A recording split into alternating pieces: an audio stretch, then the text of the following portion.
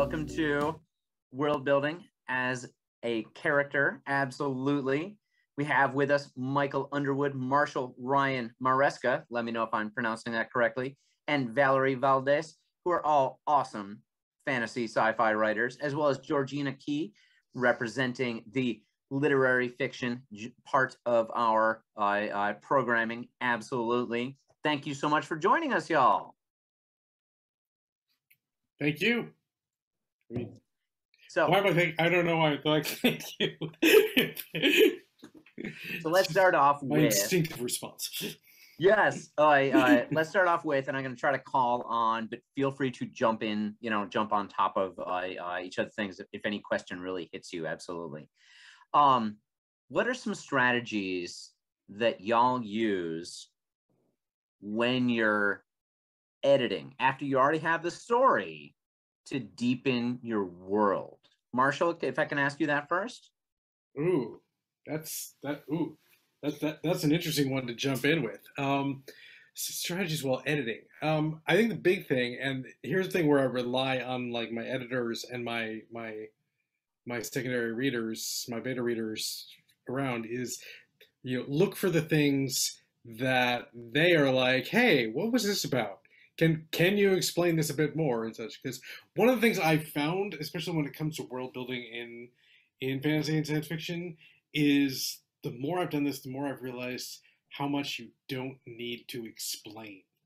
And I think there is a big tendency, especially as an early writer in the genre, to want to be like, no, I have to tell you all these things. I have to make it clear, like the history of this or how this technology works and all that.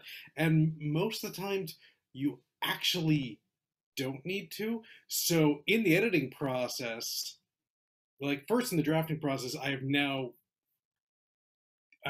basically trained myself to under-explain these things and then use my first reactions from my editors and my beta readers of which things actually need to be explained deeper and which things just stand on their own as just elements of the world building.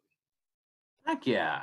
And Georgina, I see that you're unmuted, so I'm going to call on you next. Absolutely. Is there anything that you use kind of as a strategy, maybe charts or drawings or, just well, I mean, my writing, because I deal with I don't deal in the fantasy sci-fi world, is very much based on reality for the most part. And I actually pick settings that I know really well. It's very hard for me to make up settings. So if I can, I actually go to the place that I'm writing about and immerse myself in that place and just soak up the nuances and the ambience and really sort of try to observe the natural world and the way people interact with it.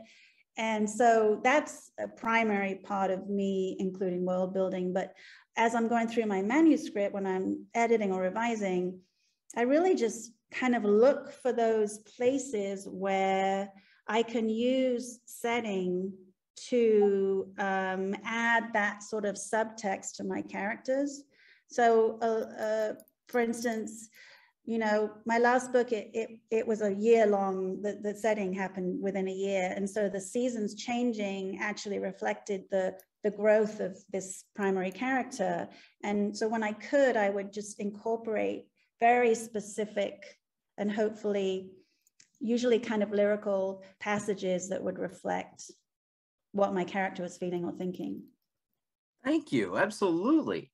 Valerie, have you ever, dipped 3 dried mushrooms in peanut butter and then tried to travel to exactly where your world building setting is? I do not think that mushroom and peanut butter is a combination I usually have, except in some stir fries. But that said, adding mushrooms is a thing that I definitely did in my last work in progress. But that actually speaks to what Georgina was saying. There's a lot. One thing that I like to do is go back and layer in details that are very specific to the setting, trying to find ways to leverage that specificity to enhance the descriptions that I have. I like to also feather them into dialogue, for example, just anything that you can do to bring the world even more into whatever it is that you're doing, finding things like particular ways that the people in that world are going to curse, for example, turns of phrase that you're looking for, ones that are too modern, too English specific or our world specific, and just twisting them to be something that is more specific to the world that you're creating and more specific to the characters that you're putting in there. So those are the kinds of opportunities that I tend to look for when I'm editing, and definitely mushrooms though. Yeah. Nice. Oh, I love that. Absolutely. Oh my, Michael, let me hand it on to you as well. And, you know, just in terms of editing, you know, was the original question, but another way to think about it as well is, do you start with world building or do you start with characters? I usually start with premise, which often combines some basic element of world and character, because I often end up thinking about stuff and I'm casting somebody who exists in the intersection or the kind of crisis point between elements of world building. So like, okay, you've got a galactic empire, and then and they are basically erasing a lot of history. Okay, somebody who is going to be at an interesting like intersection or crisis point, it would be an archaeologist, because they are literally unearthing history that has been erased from the galactic record. And so doing something like that. Another series of mine starts with the question, what if genre knowledge was the special power that would let a group of people kind of do the thing that they needed to as adventurers?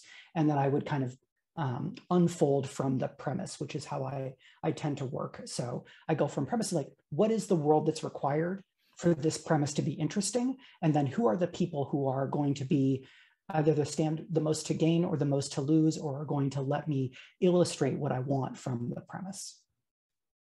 Heck yeah, no, totally appreciate that. And that is a third one that I did not say, you know, starting with the premise, starting with the plot. So yeah, that was the perfect answer, because those are the three ways kind of to start a story. Now, I'd say that a lot of the people at Writefest are deep into a work in progress or have a manuscript and are really trying to hone it, to do something with it, to, you know, send it to an agent, to do anything like that. When you think about a synopsis, or you think about kind of a query, or just you're on an elevator, you know, or you're at a wedding and your aunt asks you, oh, you're writing a book, so what's it about? Does your world come up in that, you know, to start with? Or is it the character? Is that all?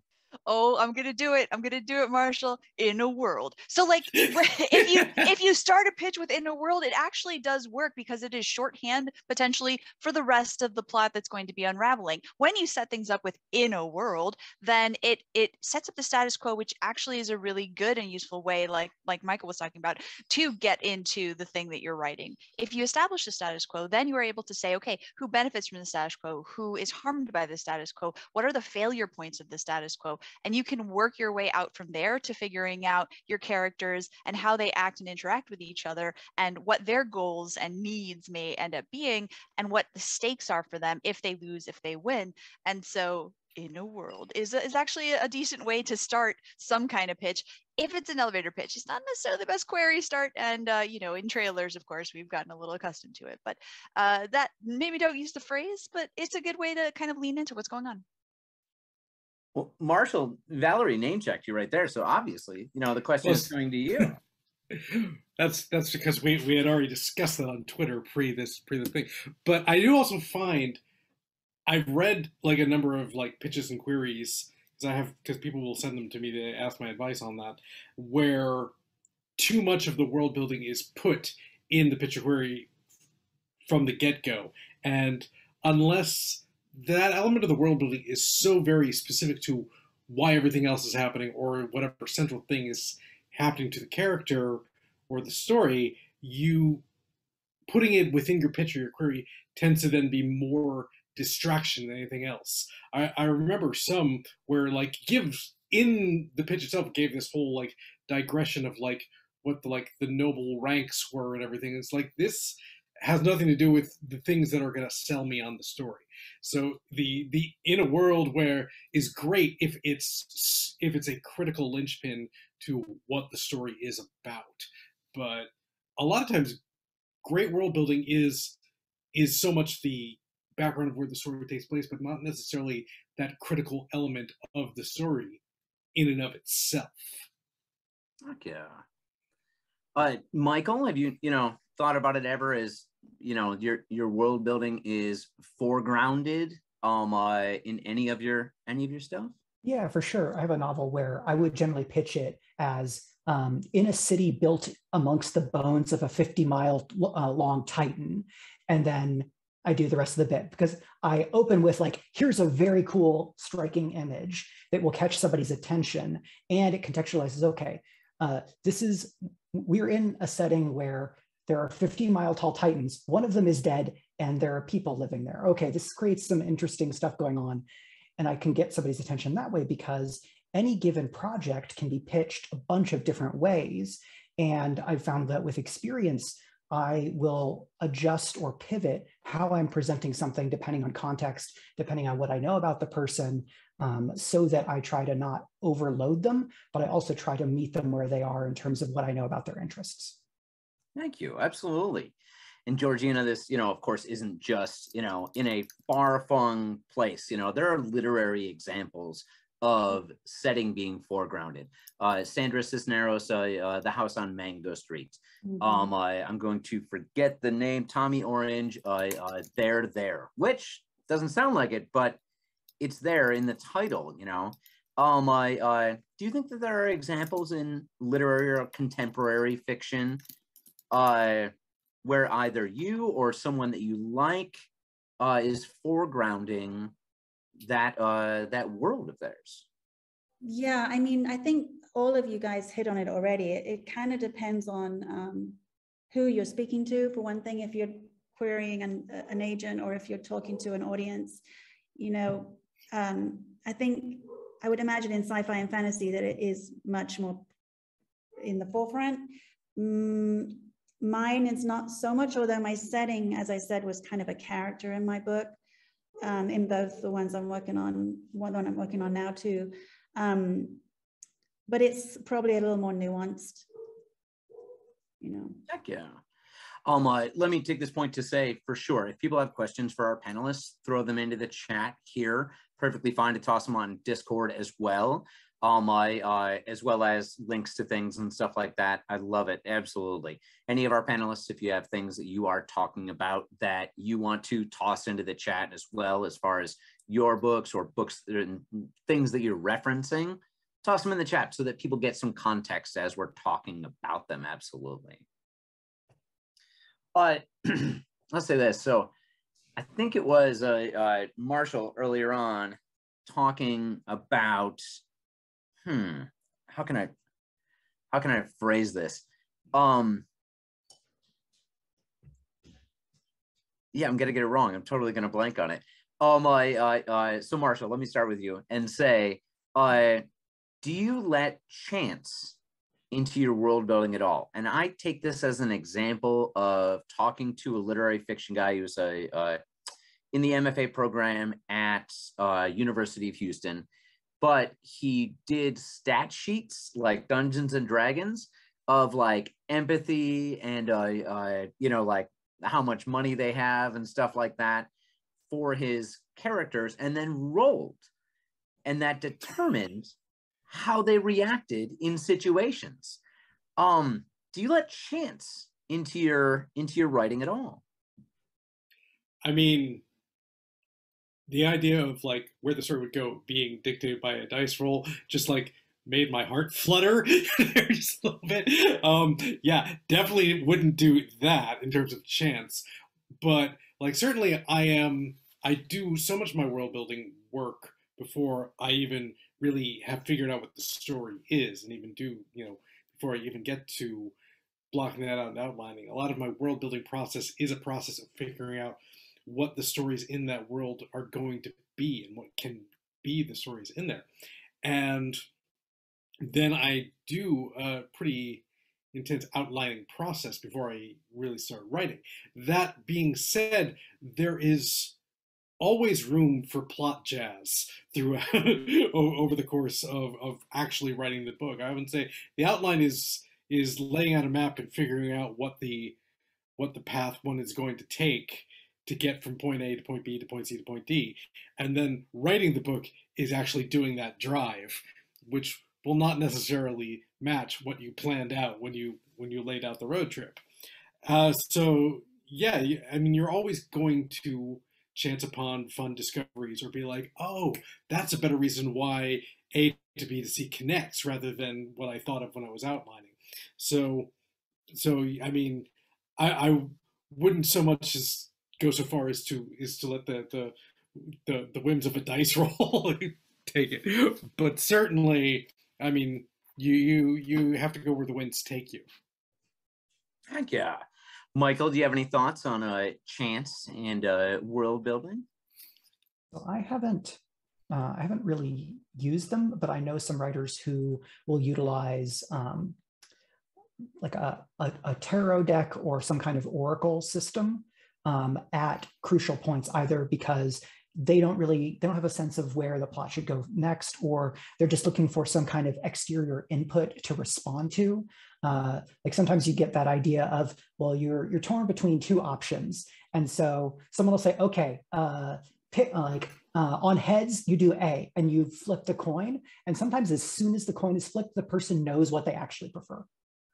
And so sometimes it just takes a little bit of something outside of yourself to kind of get the creative juices moving. So I've definitely heard of that, but not used it myself. Heck yeah. Georgina, do your characters ever not do what you want them to? Oh, you muted yourself.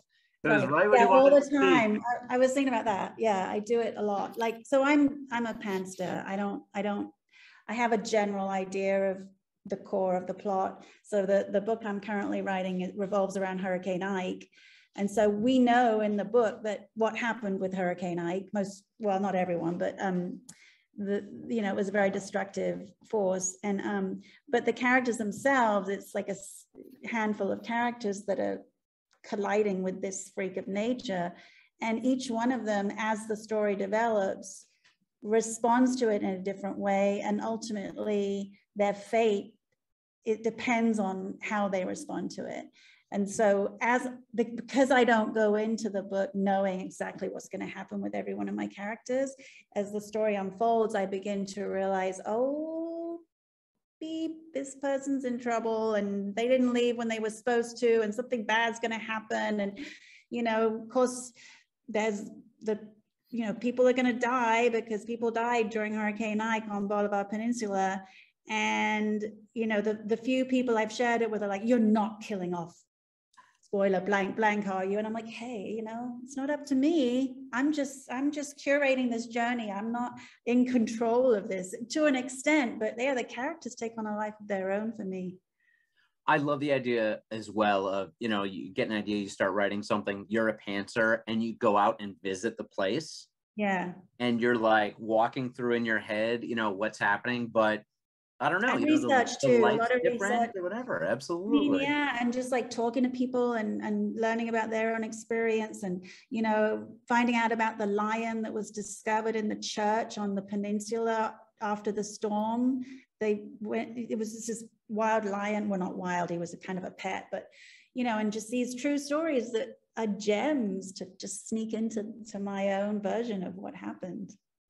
I think I do remember as well the very iconic picture of only one house remaining on Bolivar, and it was specifically reinforced to resist hurricane, level 4, and every other house just completely gone. Yeah. Someone said they wanted to clarify. Was it pantster? Is that what they wanted to clarify? Oh. So there's plotters and pantsters. So pantsters, like, this working off the seat of your pants. So you just kind of don't really plan things and they just evolve sort of organically. And then there's plotters who really have an outline and really plan out every event that's going to happen from beginning to end before they even start writing. I'm going to type in NaNoWriMo.org, which has those definitions and different things here about that, as well as a great resource 3 months out of the year to be held accountable to other people and try to write 50,000 words in a 30-day span. Valerie, you have the headset as if you play enough games to own that headset. So I'm going to guess that you have been thinking about your story while killing, I don't know, goblins, angel demons, and then all of a sudden you're like, oh, that's what I should do. Yeah, I've definitely been plumbing the depths of Hades, trying to escape, and my dad is super not into that. And no, but video games, I think one of the things that I've learned from video games that I think is pertinent to world building and really useful. Actually, what I play a lot of is Bioware games, and I'm currently doing a Mass Effect playthrough, and I did a Dragon Age playthrough last year. And one of the things that Bioware does extremely well is unreliable histories. And I think that is something that you can leverage in your world building and in your plot potentially, depending on how much you want to rely on that. And it works also in sort of non-genre fiction in terms of just what do people remember? How do they remember it? How did they experience an event differently? And you can use that in your world building to create sort of gaps and problems that can occur between different people who have different experiences of an event and different understandings of the history that happened and how it went down. That is one of those potential like faction, creators or failure points that what we talked about earlier. And Bioware absolutely does that just masterfully. And in our real world, history is something that is written by people. People are flawed. People get things wrong. People do research. People come to wrong conclusions based on information. And so all of those things you can use in your world building. And there's a tendency, especially in sci-fi and fantasy writing, to want to explain the things that you've done, like Marshall was saying earlier, to want to examine them and talk about them. And you put a lot of thought into them and you really want to, but it is actually worth thinking about how received knowledge, how the game of telephone has been played over time and how that can affect people today versus how things were back then. And you are allowed to have people be wrong. It feels often, especially in video games, that when you find, a codex entry that gives you the history of this particular location, and, it feels as if you should be treating that as gospel. And yet, even the gospels were written by people. And so, it's useful to leverage that in your world building, basically allow your characters to be wrong and allow their knowledge of your world to be wrong. And another good essay on that is in the book Wonder Book, which is a really great one you should pick up. Jeff Vandermeer. Kat Malenti has an excellent essay about what everyone knows and how you can use that to create sort of an accepted status quo of things that people accept uncritically. And that's another way to approach that. Thank you. That was great. And that was a ton of information in this big. Yes, Jeff Vandermeer Wonder Book is a great craft book. Absolutely. And the idea of memory not exactly being correct brings me to the idea as well of tell the reader. And a lot of times you can absolutely picture as a writer what's going on, where things are, what your character knows.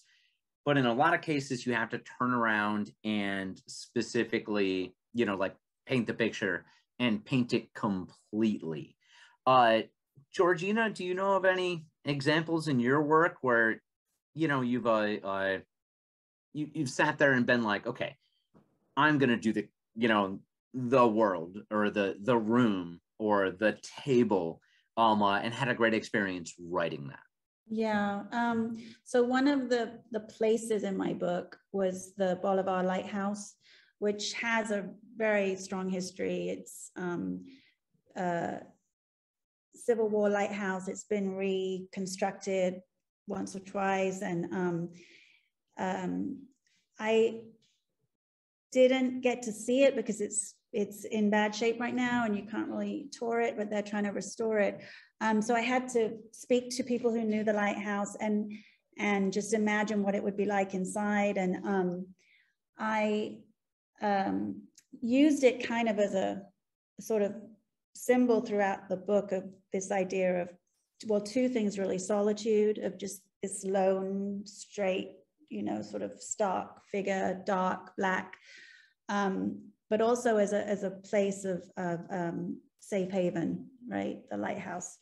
And so it became a really important symbol for me. And I really tried so hard to really dig deep and kind of zoom close and try to enable my characters to not just imagine what it looks like, but to the smell and feel of the iron exterior and the bricks inside. And, you know, it was actually really cool because I finally did get a tour like about a couple of weeks ago.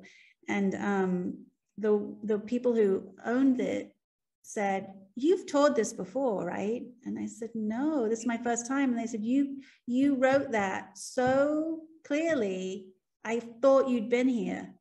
So that made me feel great that I had brought that thing to life, even though it was really just from afar in my own experience at the time. But I think when that comes across to the reader, that can be a really powerful way of drawing them in, and also that subtext of like trying to, you know, when you spend so much time describing one thing, whether it's a room or a forest or whatever it is, you're sort of indicating to your reader, okay, slow down here. This is important. This means something more than what it might initially seem to mean, right? And so it's like this signpost of like, this is important. Just take your time and think about it, and it reveals those underlayers. No, that is awesome, and I love that you know, I basically, you know, had someone say, "Oh my gosh, you've been here before," because you've been writing. Absolutely. Yeah. Michael, have you ever had you know, a giant titan from another dimension portal into your room and be like, shake your book at you and say, "You've been here. I can't believe it." Well, I do a lot of tabletop role playing, so that's not as untrue as one might think. Because like something that I bring into craft is that experience in role playing. And when I'm able to tap into that most effectively, I can do kind of what Valerie was talking about in terms of incorporating worldview and accepted knowledge of the people. And I tend to write fairly close third person, so not first person, but third person that is very much informed by the POV character, which will then let me convey not just the world, but the world through the perspective of the individual character. And something I wanted to talk about, kind of building on like the question of exposition, is that in fantasy and science fiction, one of our kind of current work, like living legends, N.K. Jemisin, has a incredibly critically acclaimed series called The Broken Earth. And in the first book of that, the 5th season, the book, basically it's a world that is both foreign and familiar, but instead of stopping and slowing down to do a ton of explanation, it just throws you really immediately and deeply into the lived experience and the emotional landscape of a character. So it's fully on the side of immersion, and keep the camera close. And then as you follow that person, you get to learn about the world, which can be a useful approach depending on like your overall goal with the project. You know, maybe you want to do some explanation here so that then you can just kind of take off at a start. Or if you're going to do like a longer investigation of the world, maybe you want to lean toward immersion and figure out how to orient the reader enough so that you can kind of pull them through these things that they will then come to understand are more unfamiliar than maybe they originally thought. Thank you. Heck yeah. Well, Marshall, you are unmuted, so I'm going to go to you next, which is, yeah, was there a time, you know, like, do you remember any moment when someone was specifically like, oh, love this, or that you enjoyed really writing in describing a place or a, yeah. It's not a one-to-one, but it is sort of similar to what Georgina was saying, in that like a lot of the descriptive stuff, you know, I draw from a lot of sources of, you know, the way the city of Meridian is supposed to look, and I try to make it feel as lived in as possible. And I remember my mother did a trip to some village in England, and she's like, "Is this what he based it on? But he's never even been to England or anything like that." So I found that at least intriguing. But like one of the things that Michael was saying really clicked in with me, that you know, in keeping that sort of tight camera and keeping your world building within, you know, that perspective and showing the world through that perspective. A big thing, I think, of what the whole world building process is and how you put that on the page is taking the presumptions of your reader and challenging them and saying, like, okay, this is how you think the world is supposed to work based on your own lived experience, and no, this is how this world actually works, and using that character point of view to show the way the world actually works and what the presumptions of their own world are going to be. So if you have, say, that like marriage or relationships do not work the same way in your world as they do, here in, Western America, then you show that through the character and show their feelings of what is normal to them is going to be something completely different. Heck yeah, no, absolutely. Valerie, do you have any thoughts on the subject of going in deep dive, describing a situation, a place, a time? Yeah, I think that, as other people have said, pulling from your own experiences is a good way to view what you're doing with verisimilitude. And that, especially for fantasy, that can mean taking something that is real and making it be a fantasy version of itself.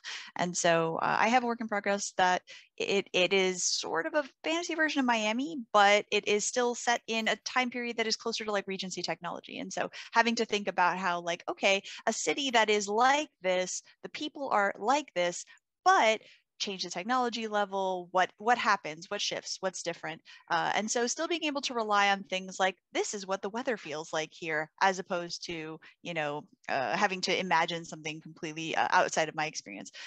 Thinking about like what the kinds of clothes that they would wear based on the weather that's going on, how things would exist without air conditioning.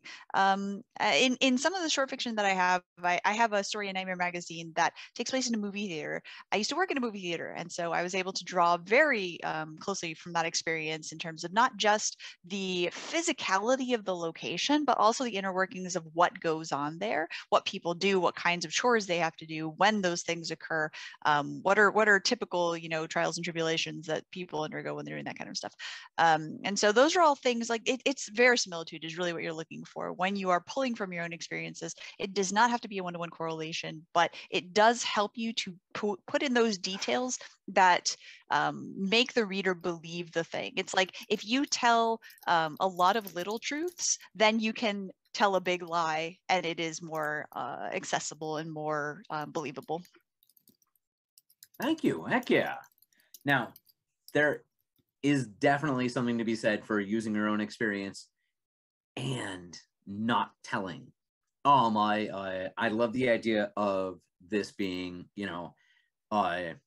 a way for people who are already working on things, who already have most of a novel put together, as a way to deepen, what they're working on, to make their world a character. And it can be fantasy, it can be insane, it can be far away, or it can be, one block away from your house. But how much do you outright steal from history, your own life, your friends and their silly things, your memories of childhood? Who should I start with? Michael? I think this is one of many questions where the answer is probably it depends. Like if you're drawing on your own, like family history, cultural history, like national inheritance, a book I'm working on now is very much like processing the feelings of like becoming an adult and learning all the things I was lied to about American history, and like kind of doing something with that. If you are kind of borrowing from the real world outside of kind of your immediate sphere of experience, it will probably serve you very well to, as Georgina did, like consult heavily with the people for whom that is their everyday life. In terms of like putting your friends into books, you probably want to ask if they could read it without you knowing anything of what you've done. They'd be like, hey, that's me. What did you do? So like I tend to just take little tiny bits from a bunch of places and then do bricolage so that the act of assembly is its own creative process, so that it's never just, this is X with the serial numbers filed off, though sometimes that works. Well, that's, so not the whole cloth David Sedaris method, absolutely. Instead, and I know you've read this book, Valerie, the story towards the end of Jeff Vandermeer's Wonder Book, where George R.R. Martin is talking about being on Hadrian's Wall. And it's a moment in time that's very real, but led to, like the whole Game of Thrones series. Not that he wrote it, for 10, 12 years or so after that experience, but is there anything in your real life that you have brought into your writing?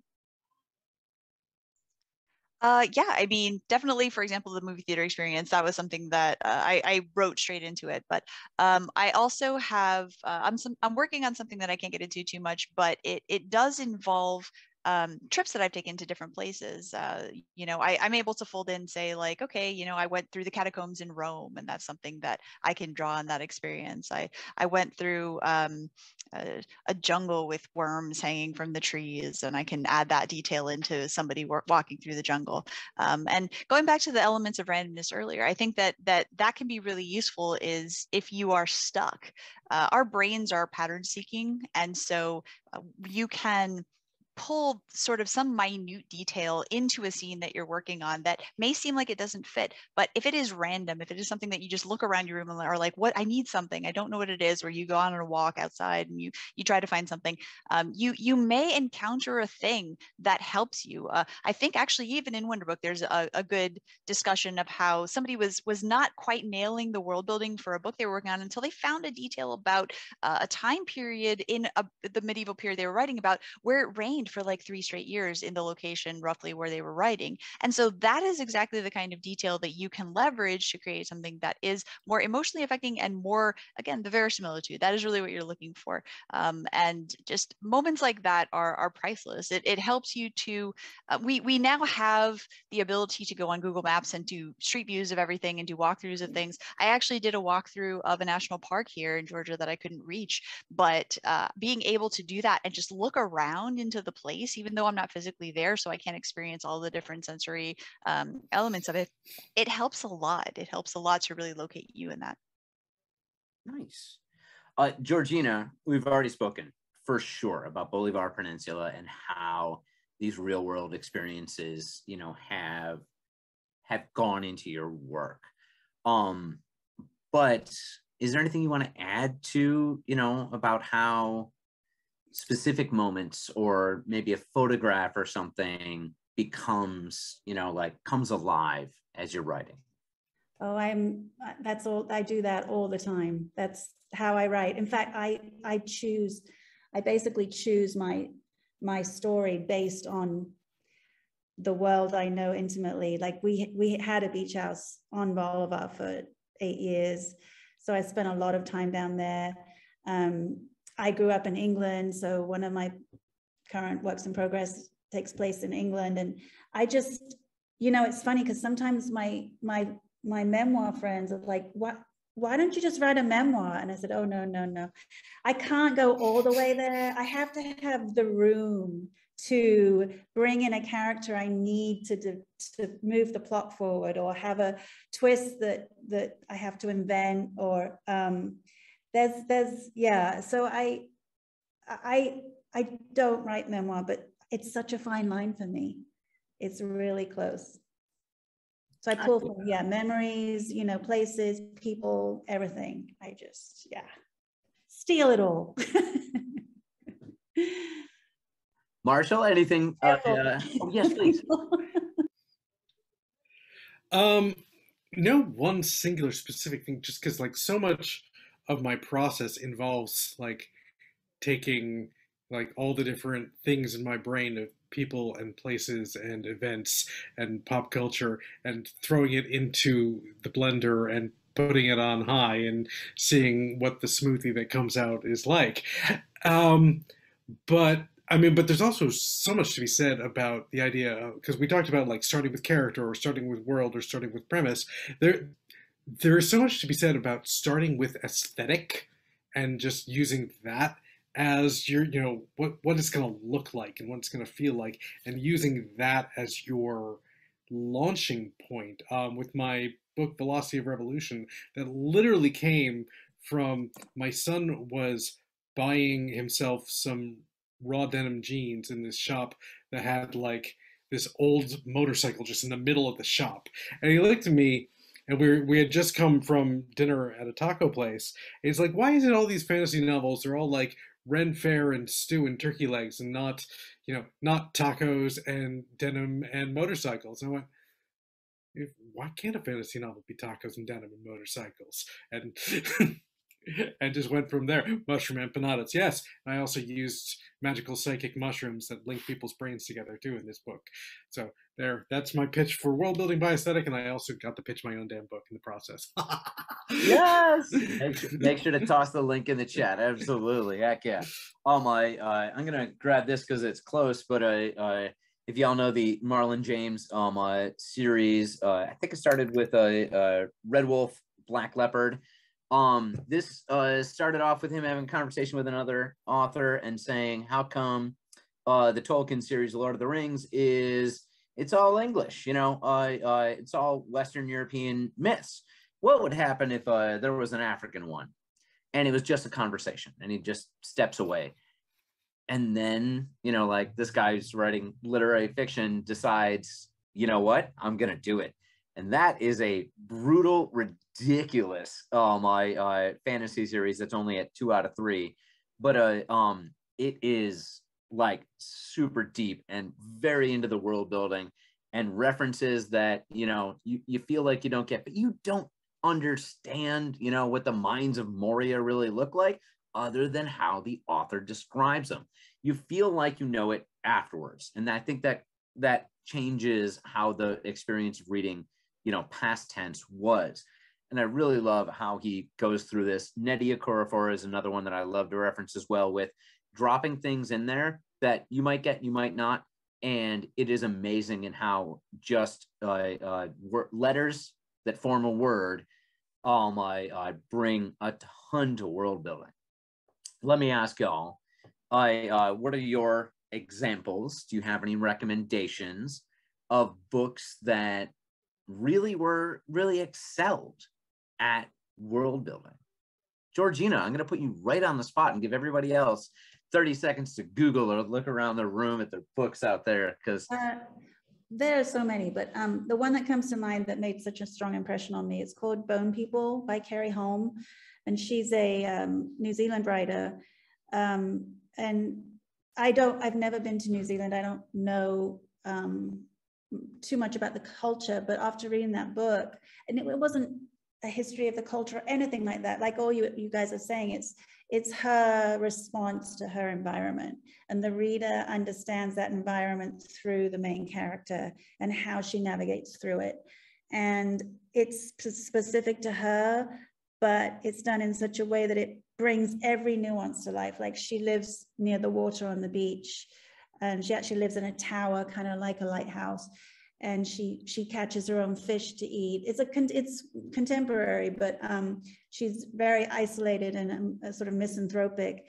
And just the way that Carrie Holm, the specificity of that world, and even the language, there was a lot of Maori in there, which, like you were saying, Sean, I don't understand, or I think it was you, yeah, I don't understand Maori, but because of the context, you understood what she was thinking and saying, and just the natural world and the animals and fish and birds in that world. And it's a very interior book.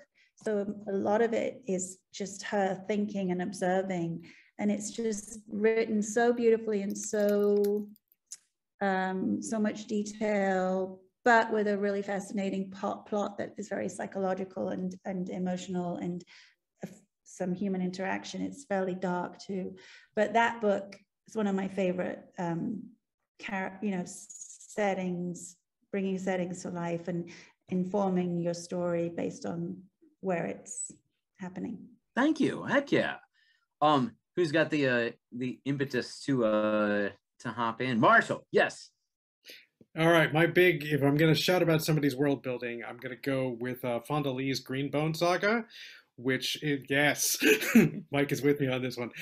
It is just a brilliant series where the world building is so specific to the story and goes in such depth of how the culture of of the island nation that is the main setting of the world is interacts with itself and how that drives the story in itself. But then as the series continues, we then also see so much more of the outer world and how they perceive the main culture that we're looking at. And also then you see like the diaspora culture of people from this nation when they're living in other parts of the world. And then we're also seeing it through over the course of all three books over the span of time. So you see multiple generations and how things shift generationally. It's just brilliant. I could rave about it for days, and it's just great work right there. Heck yeah. Masterclass in world building in one series. So Valerie, what is your favorite world building book that includes bone in the title? Oh no, I don't. Well, the Bone Shard Daughter. I actually have not. I have Oh not yeah, read do that you have yet. one? Oh no! Oh yeah! My TBR. Andrea Stewart. Everybody should definitely read that one. Listen, there's a lot of good books. Okay, I was almost going to do a phrasing oopsie there. Okay, the one I wanted to talk about though instead. So T. Kingfisher has a really great series. It starts with Clockwork Boys, and I really love the world of that series because I think it is an excellent take on paladins who are somewhat maligned in popular literature in a lot of ways. And she does a lot of really rich world building to pull together a place that feels kind of like almost steampunk. And I love it, and I love the ways in which religion are treated in that world, and I love the ways in which magic manifests. I'm a big fan of magic that is not extremely explained, as opposed to magic that has a really rigorous system like Brandon Sanderson tends to do. So things like, Robin McKinley or Patricia McKillip are more my speed when it comes to magical stuff. And but yeah, I think that T. Kingfisher, aka Ursula Vernon, aka Awesome Person, puts together really cool worlds and then inhabits it with characters that have flaws and that are products of those worlds, which I think is really good and important. Heck yeah, thank you.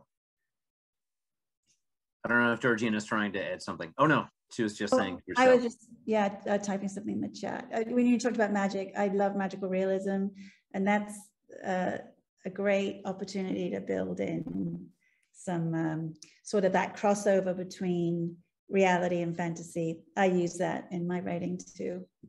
I'm going to ask about that in a second, but first off, we need Michael's favorite world building book, including bone in the title. I can't give you bone, but I can give you amazing fight scenes. Yes, okay, fine. I already shouted out the 5th season, which is very high on my list, but one I keep thinking about and am awaiting the 3rd book is Savage Legion by Matt Wallace. Matt and I had novellas out with some fun overlap a few years ago when the Tor.com novella program got started. And so that's how we kind of met and became friendly colleagues. Savage Legion is set in a utopia. It is a kingdom, definitely not an empire, that has solved problems and there's no royalty. And like it purports itself to be this wonderful place, but that is maintained, we come to learn as the reader, by taking all of the undesirables and political prisoners and shunting them into basically a shock troop infantry legion that fuels the empire's expansionist agenda.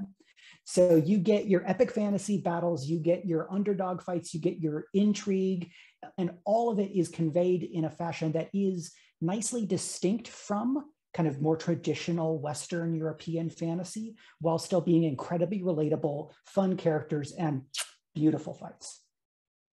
Nice, heck yeah.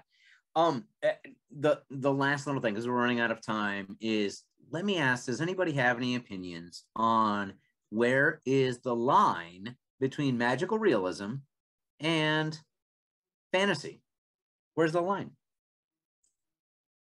I have a hot take. I have some hot takes too. I'll let Mike start with the hot take. We don't have a lot of time. All the hot takes right now. Marketing categories and racism. Oh, shit. We are in agreement.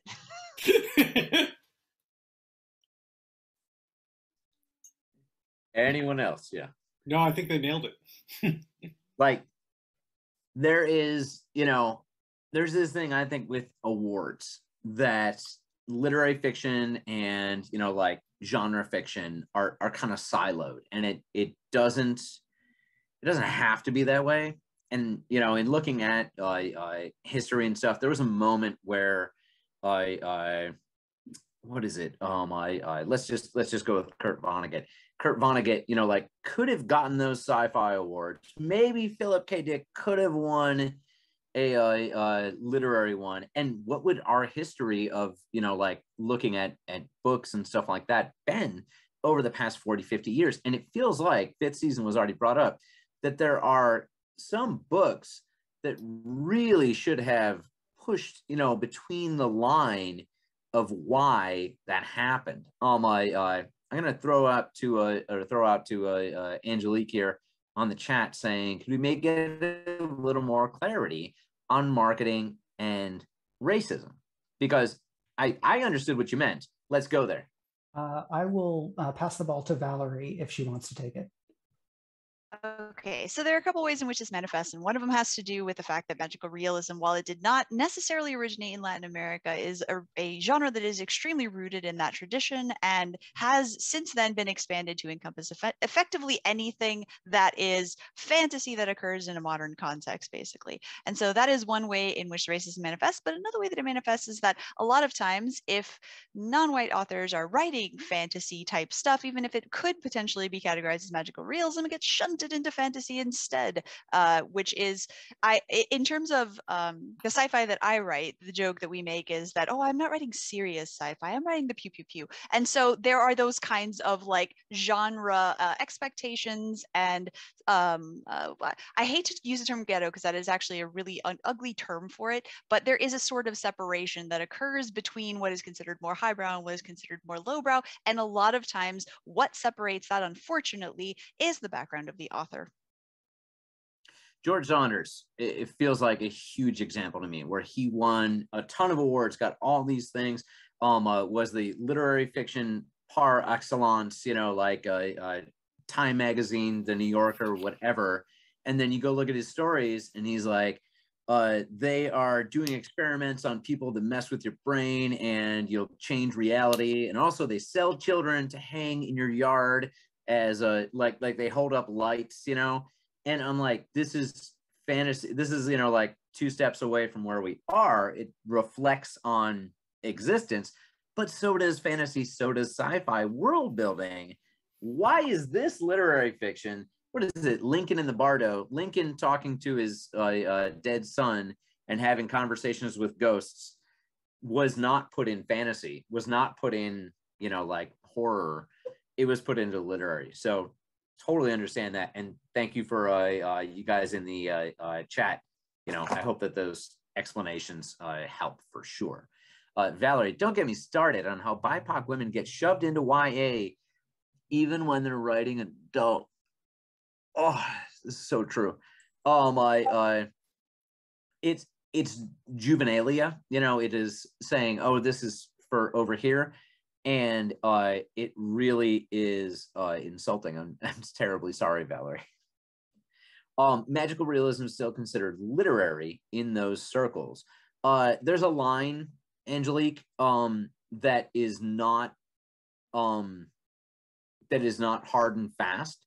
In fantasy, even if you wrote something that could be considered magical realism, you'll get told to sit in the back of the bus with fantasy.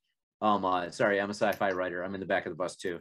Like if it isn't what would be considered highbrow, and if it is considered highbrow and you sit in the front of the bus and you get a marketing budget from your publisher, more likely than not, you know, you're going to be of a background that makes it easier for you to be sold to people who consider themselves highbrow or want to leave your book on their coffee table. If that helps. We are at the end of time. Definitely throw all of your books and cool things that you guys are making. Georgina, Michael, Marshall, and Valerie. Thank you guys so much for a lovely conversation. And this is the entire conference. We just did the entire conference right here, right now. Holly's going to be very happy and go to sleep. I nap now. I got to go back to work. Good work, Holly. Thank you. Yes. Thank you, Holly. We're the only people with microphones. Applause for Holly and Jamie and names that I am not remembering. Kathy is on there. Janet is on there. We really appreciate all of you guys for putting together a great Writefest this year. Rose is giving applause for Holly. I really appreciate it. And thank you guys so much for hanging out and talking to me about world building as character.